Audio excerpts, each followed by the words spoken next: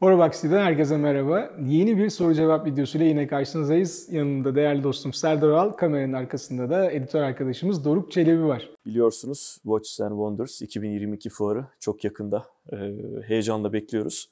Bu fuarda Patek Philippe ve Rolex'te yer alacak. Bu markalara dair yeni model beklentileriniz neler? Sadece Patek ve Rolex'in sorulması bile artık saat dünyasının geldiği noktayı gösteriyor. Ne yazık ki. O konulara hiç girmeden hani model bazında ya da yenilik bazında maalesef Patek'te artık hani Nautilus'a bayağı bir hani fokuslanmış vaziyetteyiz. Kanalize durumdayız. Ben uzun zamandır söylüyorum, yaklaşık 2-2,5 senedir söylüyorum. Nautilus artık bütün çelikleri kaldıracaklar ve daha değerli materyallere döndürecekler ve fiyatını çok arttıracaklar. Benim şahsi fikrim bu. Zaten ona da doğru gidiyor. Gördük 2 tane çelik saat kaldı Nautilus ailesinde. Bence onları da yakın zamanda çıkartıp oraya da değerli materyallerden bir şeyler koyacaklar ve muhakkak 5711'in yerine gelecek bir şey olacak. 6711 diyorlar, Kesinlikle. titanyum diyorlar, platinum diyorlar. Ama ben genel anlamda kendi segmentime bakarak Grand Komplikasyon ailesinde yani 150-200 bin euro civarındaki saatlerden bahsediyorum.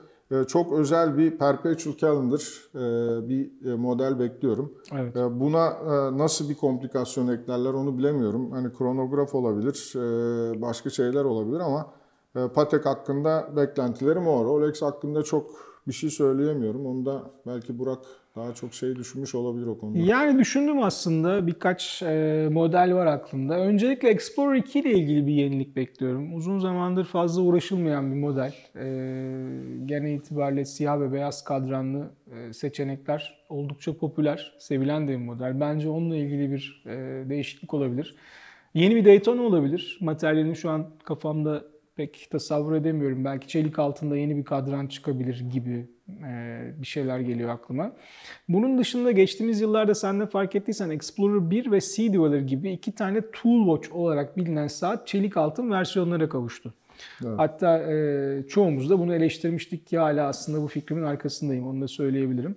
Belki yine spor modellerde, Oyster Professional serisindeki çelik olarak bilinen modellere bir bicolor versiyon eklenebilir diye düşünüyorum tamamen. Yani bunları yenilik olarak görüyor musun? Rolex'te başka ne yenilik olabilir ki yani? Ha, bu arada seninle mi konuşmuştuk hatırlamıyorum. Patent başvuruları arasında sanırım bir şey var. Nedir adı? Eski 1940'lı yılları andıran bir triple date. Triple date var. Bayağı oldu ama bayağı zaman evet, önce. uzun zamandır o işte. Uzun zamandır da bekliyoruz. Bir de tabii titanyum şeyleri var. Söylentileri var. Ben yaklaşık 1,5 sene önce ekiple Rolex'in çok ciddi anlamda, ciddi boyutta bir titanyum ham maddesi aldığını paylaşmıştım. O zaman yani bu konu bile gündemde yoktu. Var bir şeyler var. Titanyumla ilgili bir şeyler olacak gibi gözüküyor yani. Buraya ben son bir detay eklemek istiyorum. Aslında o titanyum saat çıkarsa önemli soru bence titanyum bilezikle mi çıkacak yoksa Oyster Flex veya başka bir kayışla mı? Çünkü yani Rolex dediğinizde bilezik ve onun verdiği hissiyat ve görüntü inanılmaz etkili oluyor. Titanyum bilezikle gerçekten Rolex'in uzmanlığı bir araya geldiğinde sıra dışı bir sonuç ortaya çıkabilir. Peki madem fuarlardan başladık yine bir fuar sorusu. Serdar Bey'in Dubai Watch Week'te yer aldığını biliyoruz.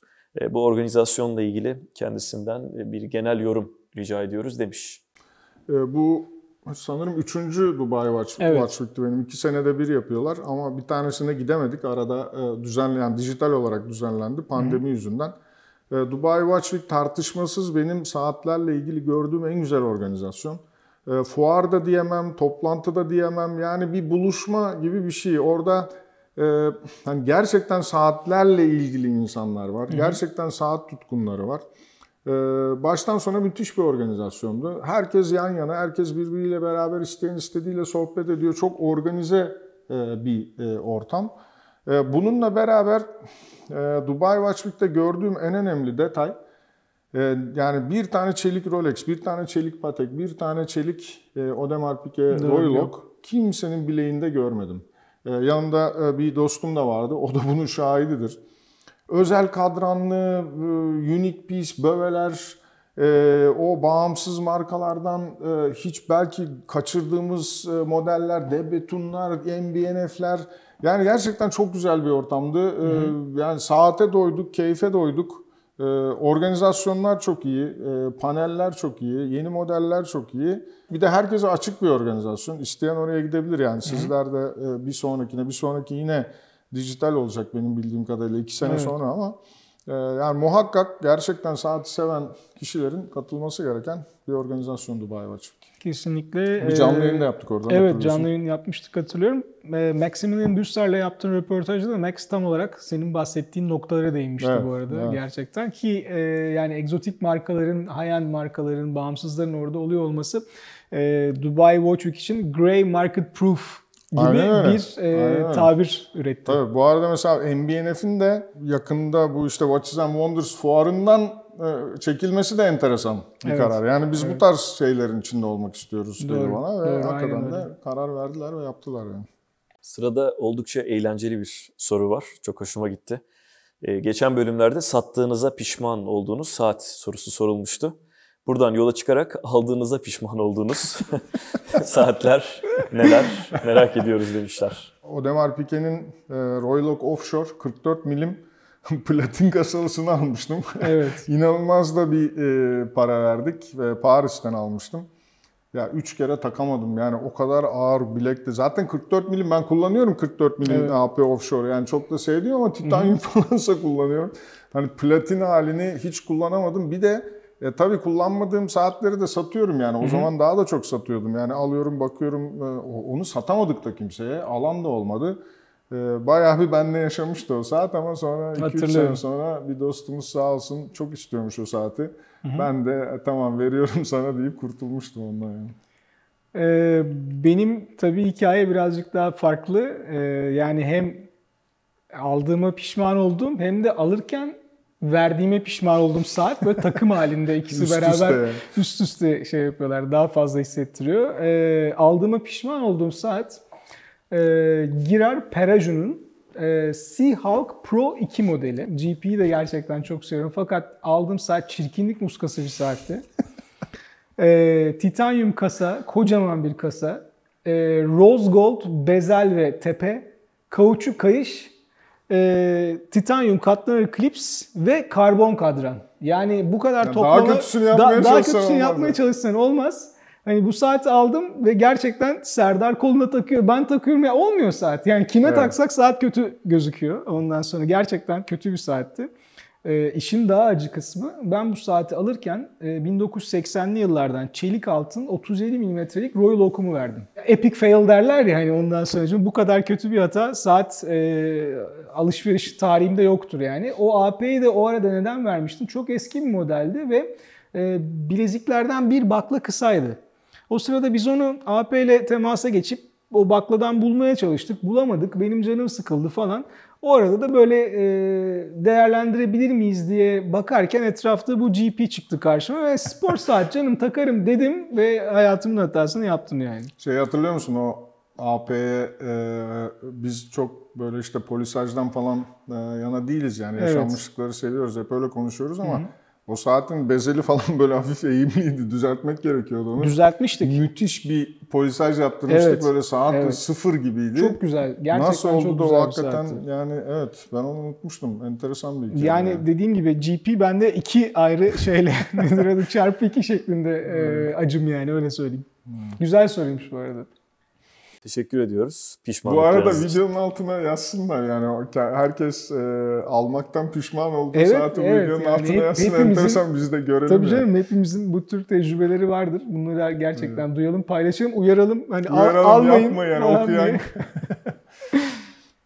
Şimdi sıradaki sorumuz ikinizi de biraz terletecek. Hadi bakalım. Eşinize, sevgilinize, partnerinize ne saat alıyorsunuz? Alıyor musunuz? Önce öyle soralım. Tercihinizi hangi marka modelden yana kullanırsınız? Benim Google'da bile var yani yazınca çıkıyor ya. Ben Rolex aldım.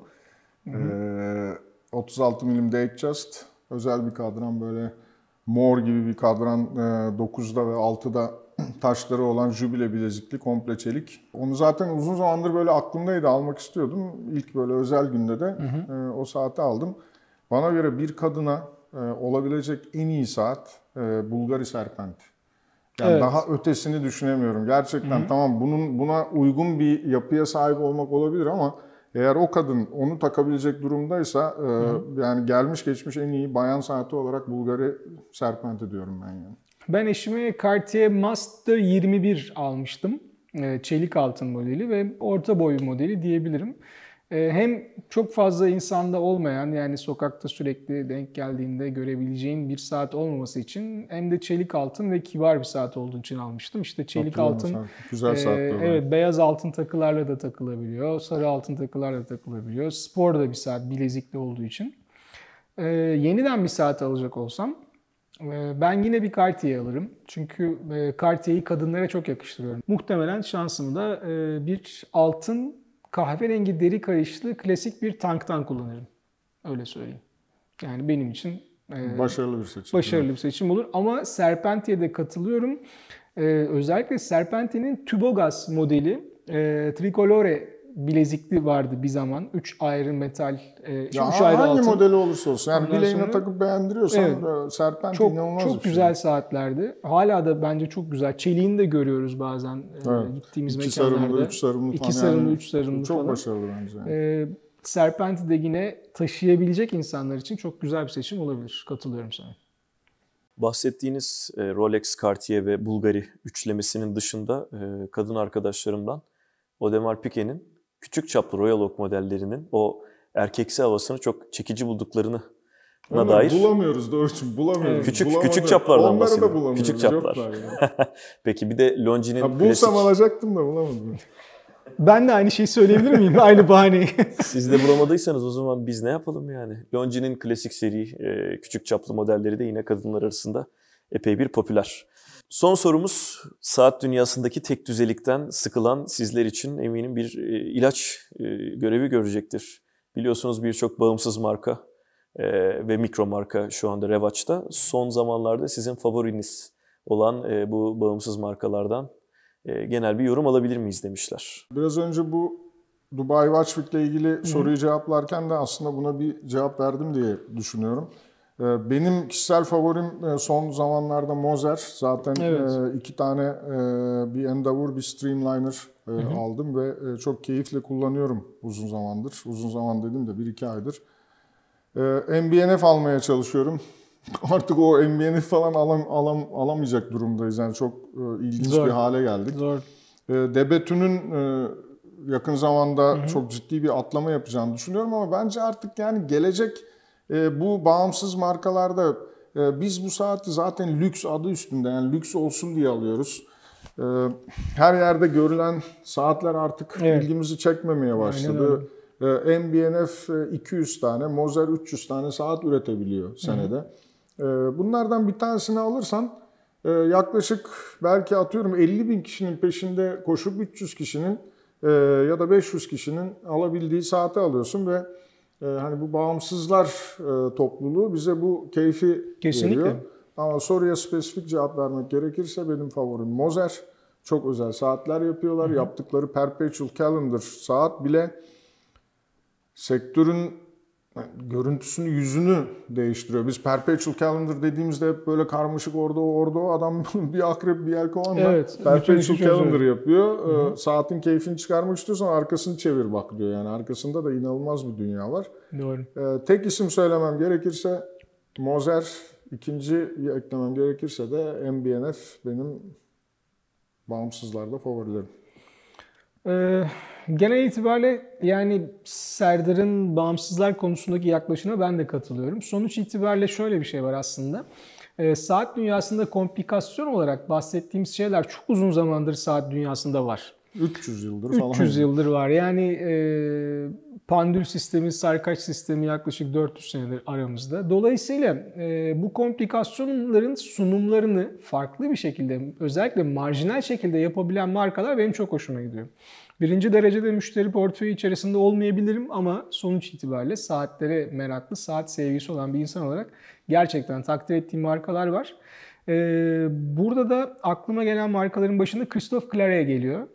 Gerçekten çok inanılmaz bir yani tasarımları var, öyle söyleyeyim. Ben fuarda standlarına konuk olmuştum. Beni çok güzel bir şekilde ağırlamışlardı, onu çok iyi hatırlıyorum ve orada safir tüpler arasına içine yerleştirilmiş manyetik metal toplarla zaman gösteren bir modeli vardı. Hatta Extreme miydi? Ne? Sanırım Extreme modeli. Mesela onun çalışma prensibi ve aklıma gelen problemler, potansiyel problemler konusunun karşısında mühendislerinden aldığım cevaplar beni müthiş derecede heyecanlandırmıştı. Evet. Yani gerçekten insan neler yapabiliyor orada görebiliyorsunuz. Aynı saatin altın Unique Piece versiyonu da Türkiye'deki distribütörü Shark Saat'in ofisinde inceleme ve kolumda fotoğrafını çekme fırsatı bulmuştum. Aklıma gelen Christophe Claire, belki Ferdinand Berthoud da yine bunlara eklenebilir. Onların da çok ilginç tasarımları var. Sizin Doruk Bey bu bağımsızlardaki favoriniz? Benim favorim olsa kendi yapacağım saattir. Ama sen bağımsız değilsin yani. Bize bağımlısın. Ben sizlere bağımlıyım. Horobox'a gönülden bağımlıyım. Evet. Ne kadar alçak gönüllü bir adam. Bu arada görüyor musun? Moritz Grossman'ın Hamatik modeli. Geleneksel tam dönen rotor yerine oldukça eski yıllarda kullanılan sarkaç çekiç yöntemiyle saati kurma sistemine sahip. O gerçekten benim için etkileyici bir modeldi. Aynı şekilde Ferdinand Berthoud'un çok özel modelleri var. Ben içinde bu chain, yani zincirle aktarma sistemi bulunan o özel kurma mekanizmasını çok etkileyici buluyorum. Kim bilir, belki bir gün biz de kendi saatimizle çıka gelir, bir bağımsız üretici de bizler oluruz. Ama marka bulmakta biraz zorlanacağız gibi hissediyorum. Kendi adımızı soyadımızı versek komik bir durum ortaya çıkabilir. Neyse, yorumlara belki yazarlar akıllarına gelen ilginç isimleri. Bu haftaki soru cevap köşemizin de sonuna geldik. Teşekkür ediyoruz birbirinden değerli sorular için. Sosyal medya kanallarımız aracılığıyla bizlere yeni soruları iletmenizi rica ediyoruz takipçilerimizden. Bir sonraki videomuzda görüşmek üzere. Bu arada sorularını tabii burada cevaplayamadığımız dostlarımıza da teşekkür ediyoruz. Evet. Çok fazla sayıda soru alıyoruz. Bazılarını seçmek durumundayız ama hepinize çok teşekkür ediyoruz ve soruları bize göndermeye devam etmenizi rica ediyoruz. Kesinlikle. Teşekkür ederiz. Görüşmek üzere.